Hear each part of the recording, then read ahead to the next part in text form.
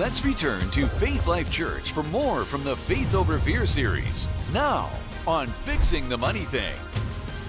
Now, through this series, we're going to talk to you how to get free from fear, how to overcome fear, how to deal with fear. We're going to cover that. But right now, I'm trying to lay a groundwork that, you know what, fear has pushed you in a corner. You're bigger than you think you are. Did you know that? Your potential is greater than you think you are. You can be doing great things because God is in you. And fear tries to tell you that you're incapable, that you're not lovely, you're an idiot, he's going to start naming all these adjectives about your life which don't match up what Jesus says about you. And you've got to change the picture. We'll talk about that. But here we have a story by video of a lady that found herself in a desperate situation, and she had to find out what God said about her life at that point. Let's listen to Teresa's story. Thanks for joining us. I have good friend Teresa Heinerman here with me tonight, and she and I were doing some TV taping, and we just wanted to be able to share with you the encouragement tonight that Teresa received that helped her during a really dark time in her life when things went wrong. All the plans and dreams she had fell apart, and she was devastated, but how she came out of that, because I believe it's going to encourage you tonight.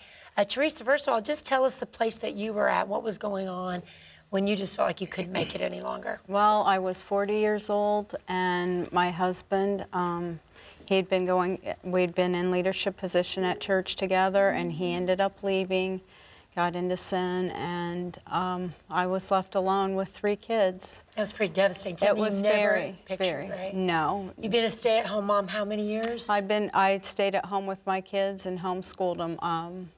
I think our daughter was 16 years old at the time. And I was 3 teen yes. kids. I had an 11-year-old, a 12-year-old, and a 16-year-old, and I'd stayed at home and homeschooled them, and ended up in a place I never ever dreamed I'd be. You know, we talk about feelings and situations and circumstances in people's lives. Initially, what was your reaction? In all honesty, I just wanted to curl up somewhere in a corner and die. I really did not want to go on, and even my kids, I think, because I had been kind of a timid, kind of beaten down kind of person. I think they probably kind of wondered what was going to happen too. And that's why I had to make the choice to, you know, I had 3 kids and I needed to make sure that my kids were going to be okay. I mean, I had no other option. The only place I knew to run was to the Lord, and I just got in the Word. I had scriptures posted everywhere on my refrigerator and on my mirror because getting up in the morning was really hard. And, you know, I felt like it was all my fault that I ended up where I was because I had been an insecure person, and sometimes when you're insecure, you pull on that other person, and if they're insecure, then, you know, it turns into not a good situation. Right. So thought that I had a good relationship with the Lord, but I came to the realization that I had it backwards. I had God here and my husband here. And so everything really, truly fell apart. That's when I really grew in my relationship with God, and that's when I started. For the first time in my whole life, I was 40 years old, and all my life, because of insecurities, I'd always had to have a man in my life, I thought, to complete me. And I was 40 years old, single, hadn't worked outside of the home, and for the first time in my life, I had peace and contentment, and I knew that God was going to take care of me. Whether I had a husband or I didn't have, he was my husband. And that was the first time in my life, in all honesty, that I had total peace and confidence in God. And you could have blamed God. So many people have had bad things happen. They blame God, then their children do, and everything unravels. From the marriage, everything goes wrong. But because you turned to God, and I know the church family supported and got around, encouraged you, but your children did not turn from God, and they did not become a statistic. And all 3 of them are serving God today. They are. And now you've got grandchildren, and you're remarried. I have a stepson. He's serving the Lord. He went on his first missions trip last year, and he's back in children's ministry, sewing back there. And yeah, God took something that he hates and He turned it around and worked it to our good. He promises to do that if we let Him. That's true. Yeah. That's true.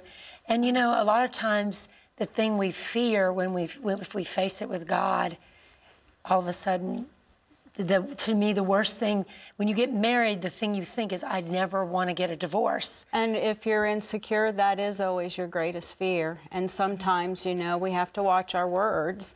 We have to watch what we speak. And, you know, looking back, I wish I'd prayed more for my husband then, and I would have done things a lot different.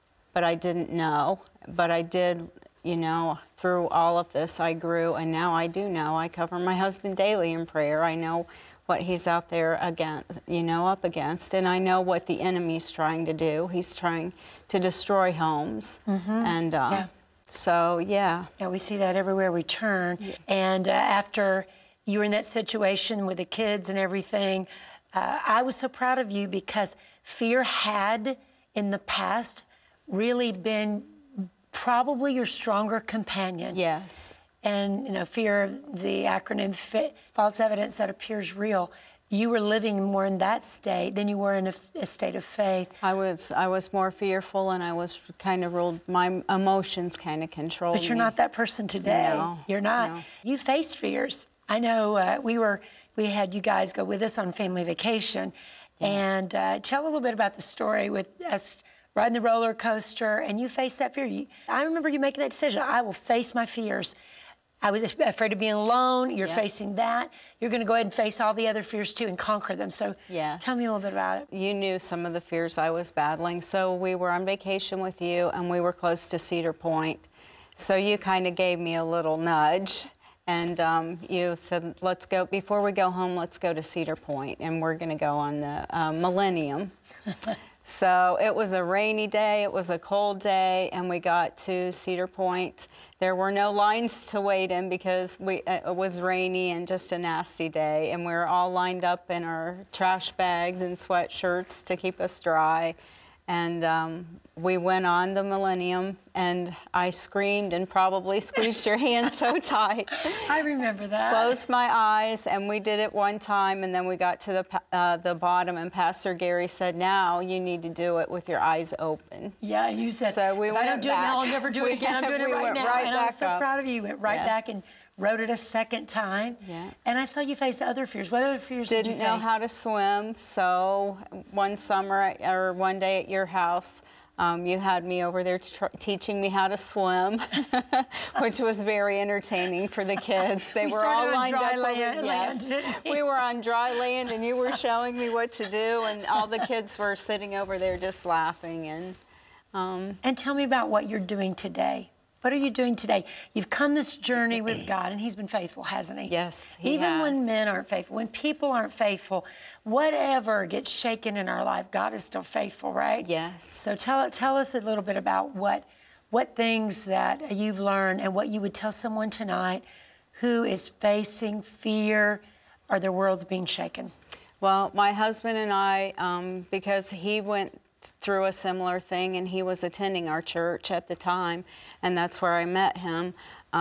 We do a small group here at our church for divorce care, which we've had some awesome testimonies. We've had 2 marriages restored.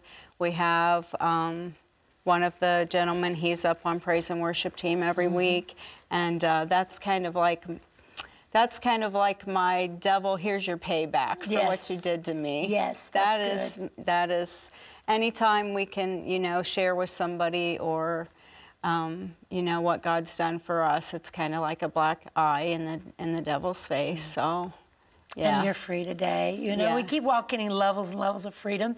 So if you could say to someone tonight what you would recommend them to do if they find themselves in a tough spot, pressure's there, hard times, what would you say to them? Go ahead. First of all, get in a good church and surround yourself with people that love the Lord and people that are going to stand on the Word with you. And don't give up. No matter how much your flesh is screaming, don't give up. It's not an option. It's not an option. And God has great things. I mean, He gets such glory out of taking things that the enemy meant for our harm and turning them for our good. And when he restores, it's always better than before. And my kids and my family, I believe we're an example of that because our lives are so much better than before. So quitting isn't an option because God gets all the glory, so you keep going. That's so, good. Yeah. That's really good. Amen. Amen. One thing that we had to help Teresa is you got to open your eyes. Now, an analogy. Many of you may have your eyes closed. You've stopped dreaming. You've stopped seeing the future. You've allowed fear to dictate to you who you are, what you can do. And God is saying, listen, open your eyes. You got to see what I say about you. You got to make some decisions here. You can stay hidden. You can stay hidden. But like the lady at the house, you can't get enough deadbolts. You can't make concessions with fear. Just stop eating that, stop doing that, stop doing that. You know? Well, the Novocaine shot, well, then Bell's palsy. I don't know what would have come next. It's not too late for you. See, you got the authority. Somehow the enemy has lied to you through fear to make you back up because he knows if you ever found out who you really are, you could do some damage. It's like Drenda in our life and all these areas we grew in now become our story that are setting others free. Like Teresa. She's taking her experience, taking that story and setting others free. See, your story, you can go out there and help people understand how you got free.